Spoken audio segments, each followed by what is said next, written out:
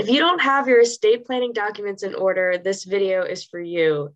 Here to speak with me is Haley Tolitsky from Cook Capital. Hi, Haley. Hi, Hannah. It's great to be back. So, what is estate planning? Can you tell me what that is and how we start? Absolutely. So no matter what stage of life that you're in, it is really important that you have an estate plan in place to protect your wishes and also your loved ones. I think a lot of times when people think of estate planning, they think of these really rich and old people and preparing for their death, but we know tragedy can happen at any time, and an estate plan doesn't have to be a really lengthy or complicated process, depending on where you're at in your life. A lot of times you're going to want to meet with an estate attorney just to help you draft the correct documents.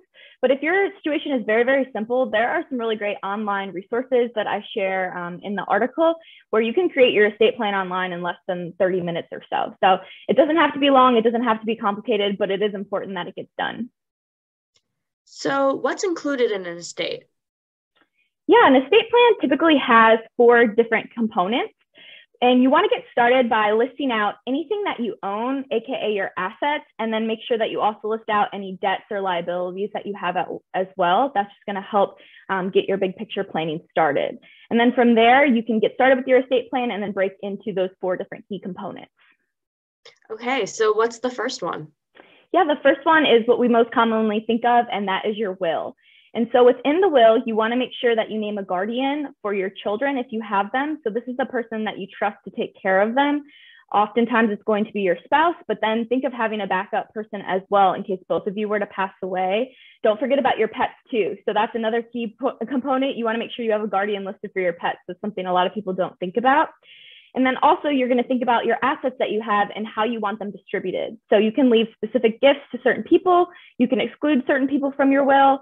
You can distribute it based on percentage or dollar amounts, and you can also leave money to charity. So you just want to think about where you really want the things that you own and where you want them to go. So what about a living will? Yeah, a lot of people don't really think about this, but a living will is a really important component of an estate plan.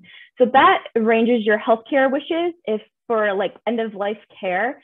So for example, if you were in a coma and who's going to decide when it's the time to pull the plug, to be quite blunt. So if some people want as many life-saving procedures as possible, some people don't. So make sure that you indicate that in your living will, so that way your family members can better take care of you according to your wishes. And what about the idea of power of attorney? So there's 2 different types of power of attorneys. And basically a power of attorney is someone that you grant access to make decisions on your behalf if you no longer were able to. So the first is a healthcare power of attorney.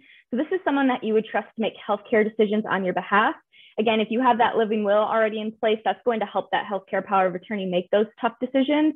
And then also a financial power of attorney. So if you're in the hospital and you're unable to make decisions for yourself, who is a person that you trust to maybe write checks on your behalf, pay your bills, make investment decisions?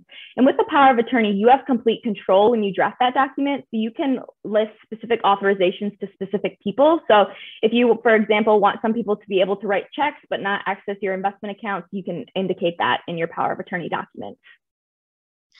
And what about your healthcare records? Yeah, so a HIPAA authorization is just people that you would trust to access your healthcare documents in case they were needed. So a lot of times people do their spouse or a very close family member. That way, if you're in the hospital and someone needs access to your previous medical records, those people have permission to get those. Is there anything else you would include with estate planning? Yeah, an important piece of estate planning that people also forget too is your beneficiaries. So any beneficiaries that you have on your retirement accounts, so your 401k or IRAs, and any life insurance that you have, those beneficiaries override what you say in your will. So you want to make sure that you're reviewing not only your estate plan, but your beneficiaries at least annually and with any major life changes, because God forbid you don't want something to happen to you and then your beneficiary doesn't match what your will says, and then that can cause a lot of family tension. So just make sure that you're constantly, at least annually, reviewing your estate plan and your beneficiaries to make sure they're in line with your current life situation and what your wishes are. Okay, well, thank you so much for explaining estate planning to me. Thanks again, Haley Tolitsky, everyone. You're very welcome.